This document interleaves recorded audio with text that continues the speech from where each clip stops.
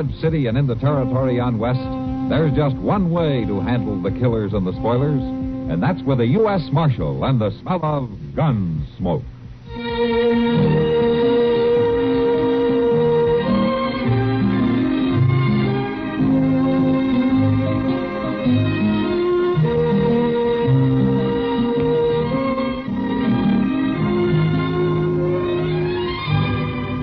Gunsmoke, starring William Conrad, the story of the violence that moved west with young America, and the story of a man who moved with it.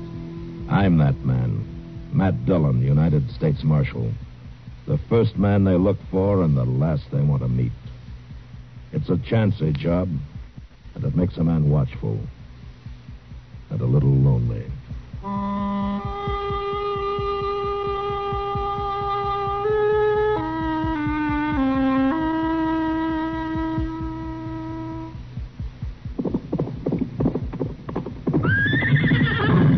Howdy, boys and girls. This is your wagon master, Ward Bond, to tell you how you can win a real live wagon-trained pony in your Edsel dealer's pony naming contest.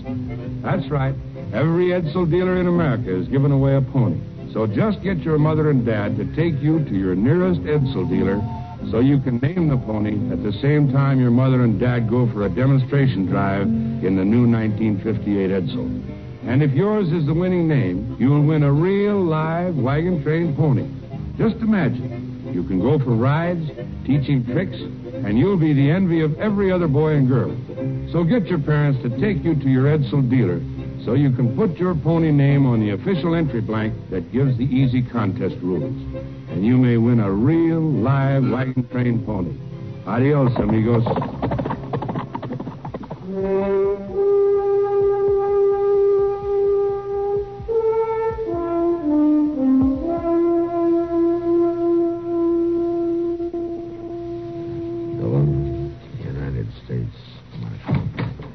Marshal Dillon?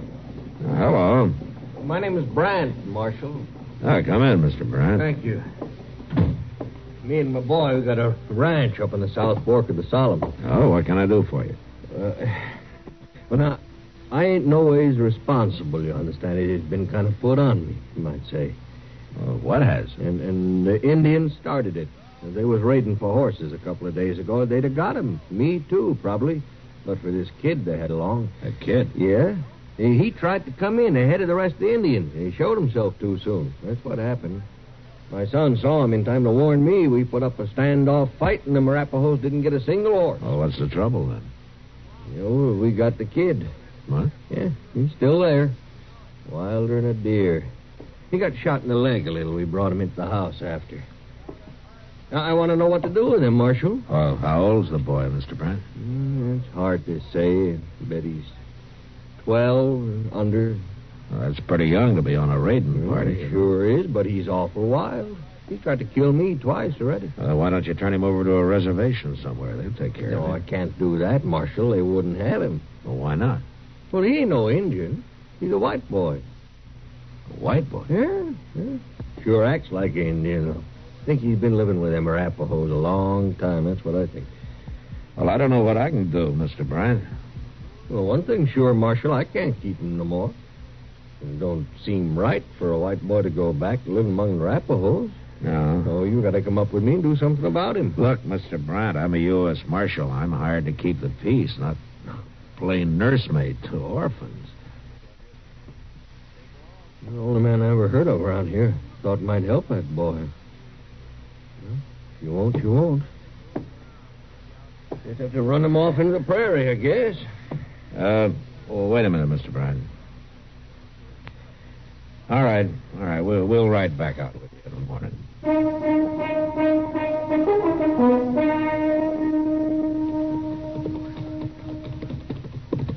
I don't see nobody around, Mr. Brand. No, my son be out with the cattle this time of day. I told him to lock that kid in the potato cellar when he had to leave the house. That it over there? Yeah, that's it. He'll be in there. Now, we just open the door, Marshal, and maybe he'll come out. All right. You grab him if he runs, Chester. Yeah, you watch out for him. He'll do anything, that kid. Hey, kid, you come on out here. Stand back now.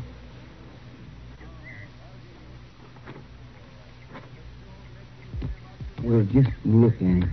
You wouldn't hardly know he was a white boy, Mr. Dillon. Hello, son. You've come to kill me, haven't you? Oh, my goodness. Now, nobody's going to kill you, son. We're just here to help you, that's all. Hey, you look pretty weak to me. Is it that hole in your leg, or haven't they been feeding you? Well, he won't eat, Marshal. At least he wouldn't when I left. You been eating, kid? No. See what I mean? It's easier to be tortured on an empty stomach. Now, son, nobody's going to torture you, and nobody's going to kill you. I would like to have a look at that leg, though, where you got hit. I'm all right. Yeah, come on, let's go in the house and see for sure. No, I don't... Hey, Where he's been. yeah, I got him. Poor old fella. Why haven't you done anything about this bullet in his leg, Brad? Well, I tried, Marshal. He wouldn't let me near it. He tried to bite me. Well, he can't fight much now. All right, come on, show me where to put it.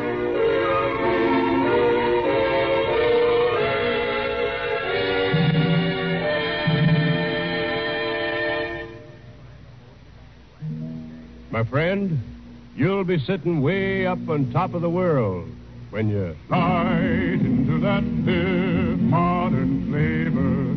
Live modern with the big red L&M. Light into that L&M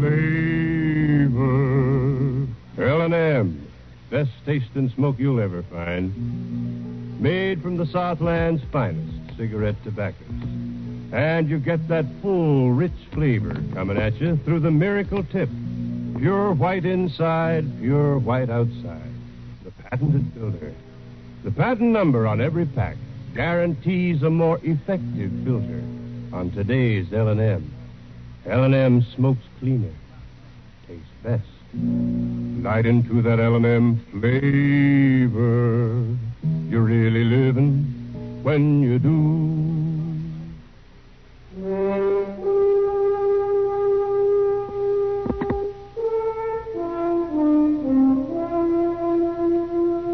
I carried the wounded boy into the ranch house, and I laid him onto a bed and went to work.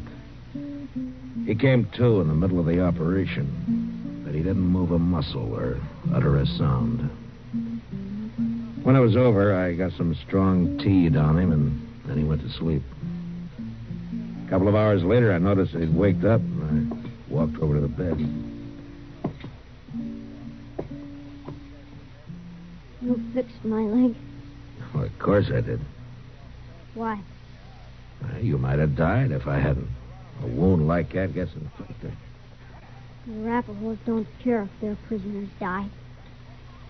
You're not a prisoner here. Yes, I am. Look, what's your name, anyway? Yorky? Yorky? Is that all? That's all I remember. Is that what the Arapahoes called you? Yes, they won't give me another name till I'm a brave. Well, Yorky's a white man's name. Where are your parents? Killed in a raid, they told me. I've been in Arapaho ever since. Huh. What was your father's name? Do you know? I was too young. Then how come you remember English so well? An old man of the tribe makes me talk every day. I don't know where he learned, but he says it'll come to use later when I'm a brave. There are wars against the white man. Well, Yorky, you are a white man. Yes, but I live with the Arapahoes. Well, you did, but you're back among your own people now. You got to learn to live a different life. No. You mean you want to go back with the Indians? First, I have to make a big coup. Make a big coup? What for? I'll be killed if I don't. What are you talking about? I allowed myself to be seen and exposed to the raiding party. So I'll be killed if I don't make a coup and return with a scalp or some horses. You? A kid like you? Unless you kill me first. Yorky, nobody's going to kill you. Now, you get that out of your head. And you're not going to kill anybody either. Or steal any horses, so you forget about that. If I make a big coup, my mistake on the raid will be forgiven. And I'll be the youngest brave in the whole tribe. Well, we'll argue about that later, but what were you doing on this raid in the first place? A white boy must prove himself many times. It's harder than for an Indian. That's why they let me come. I see. Yeah, you got yourself quite a problem, haven't you, Yorky?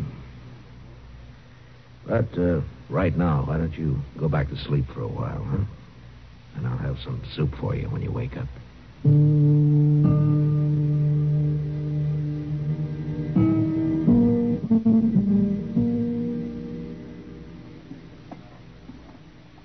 Like a little more coffee, Mr. Brand? Oh, yeah, thank you. Now, what you going to do about that kid, Marshal? Well, there's not much I can do, Brent. Well, you can't leave him here. I didn't bring him here. Marshal, I'm serious. Even if that was an ordinary kid, I got no way to raise him. But this one's bad. I told you, you've been after me twice already. Well, he needs a scalp to take back. It's a matter of life or death with it. I ain't taking mine. You really think he might kill somebody, Mr. Jones? Left alone, yeah. But he's so young. Well, I heard that Billy the Kid killed a man when he was 12. Age doesn't seem to matter much. Can't you talk him out of it? Show him it's wrong? I've tried, but Yorky thinks like an Indian. He doesn't know anything about the white man's world. I guess not. How's he feeling this morning, anyway? Well, I hoped his fever would be down, but it isn't. Well, he needs a doctor, that's what. Yeah. Oh, by the way, Brant, is this one of your guns? Where'd you get it? Yorky had it when I went in there this morning. But he was too weak to use it. I told you he's a bad one, Marshal. He'll kill someone yet. All Yorky understands right now is kill or be killed. Why don't you get your wagon, Brant? We'll take him into Dodge.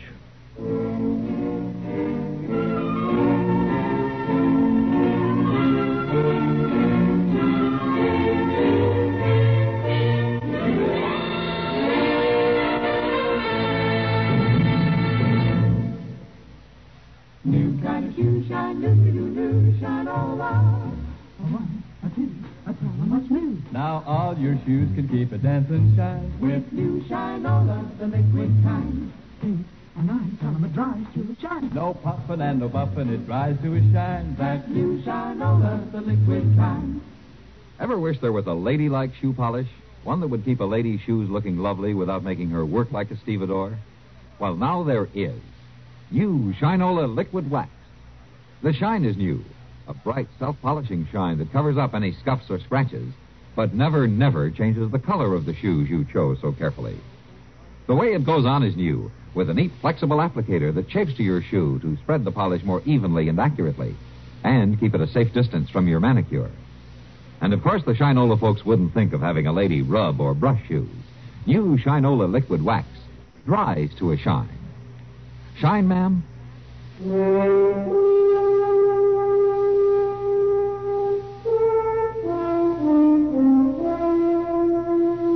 The next few days, Yorky lay on the couch in Doc's office, and he watched us with wild, restless eyes. In spite of his obvious courage, I think he was a little frightened. And when Doc was suddenly called on a case out in the country for several days, I had an idea. And I sent Chester to find Kitty. You want me to nurse him? Is that it, Matt? Well, partly, Kitty, but also I thought maybe you could talk to him a little. It is hard for him to trust a man, I guess. Yeah, I know. Chester told me about him. He'll be well enough pretty soon to get into trouble. Bad trouble. I'll do what I can. Kitty, try to get him to eat something, huh? Yeah. I haven't had much luck. Yeah, all right. But you stay here. Yeah. Hello, Yorky. Who are you? My name's Kitty. I'm going to take care of you. Why? Because you're sick. Wouldn't you take care of somebody who's sick? Not an enemy. We're not enemies, Yorky.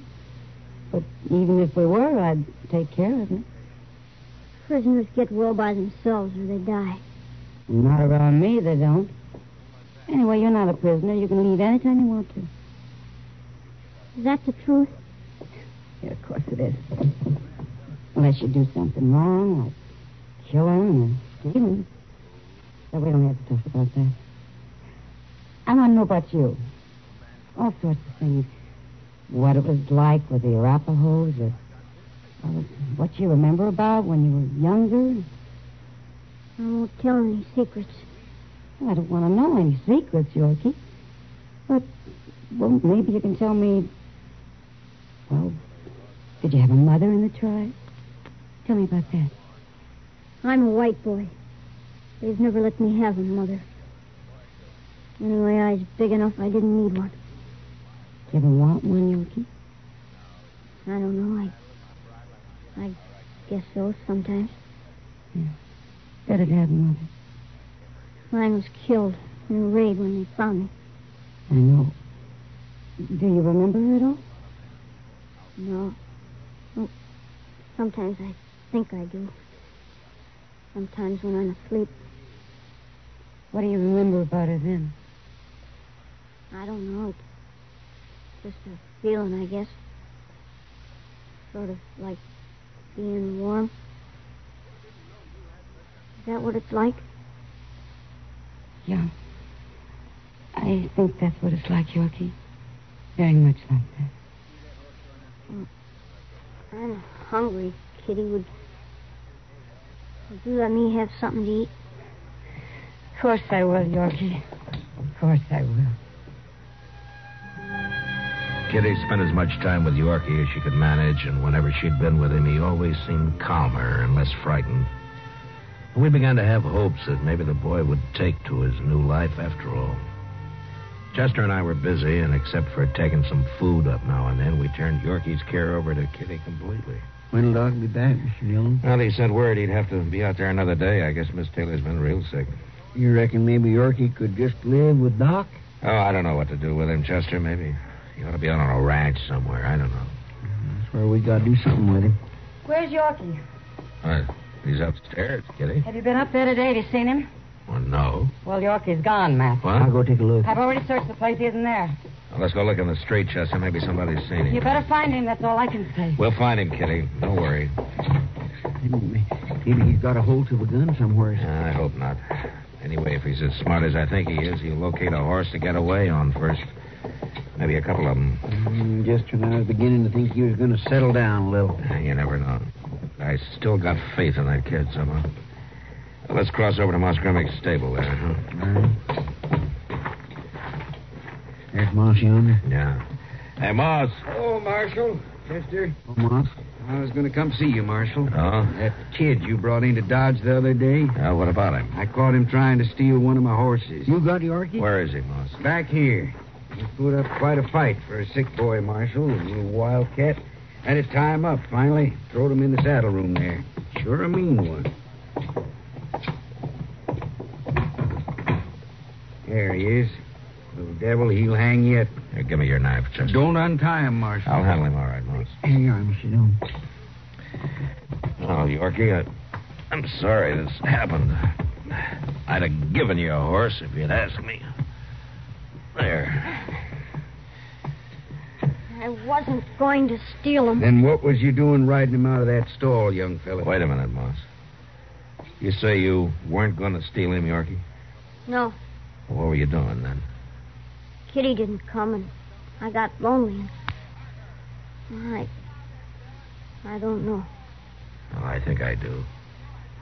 You just wanted to be around something familiar, something you know. Isn't that right? I guess so. And you lived with horses all your life. You know them pretty well, so you came over here, huh? I wasn't going to steal him. I just wanted to get on him. You know, I half believe the boy, Marshal. He's telling the truth, Moss. Yorkie, I'm sorry I treated you rough. Now, why didn't you tell me? What are you going to do with me now? Well, Doc will be back tomorrow, Yorkie. If he says it's okay for you to stay up, you can. And in the meantime, Kitty will be there. All right. I tell you what, Yorkie, you get well, you come over here, I'll give you a horse to ride. You will? Sure, I got lots of horses. You can take your pick. I don't understand you. Well, he trusts you, Yorkie. We all do. You shouldn't trust anybody. Well, maybe not, but we do anyway. Hey, Moss, I got an idea. Yeah, Marshal? I don't suppose you could use a stable boy around here, huh? Some kid who really knows horses and who's used to hard work. Well, I don't have much money, Marshal, but I could feed him a little. Maybe fix him a bed in the saddle room here. Of course, a good boy is like a good horse, you know. There's bound to be some hot blood in him. Try to lift my hair, I'll whop him good. That clear, young fella? You're talking about me? Well, of course they're talking about you, Yorky. One thing, I can't hire nobody unless he has a whole name. Well, Mouse Yorky don't know his last name. Well, call him anything. Kelly, huh? That's a good name. Yorky Kelly? Grimmick and Kelly. Sounds all right to me. But you people get out of here now. I got work to do. And, Yorky, when Doc says you're fitting, you come back. I'll be back, Moss.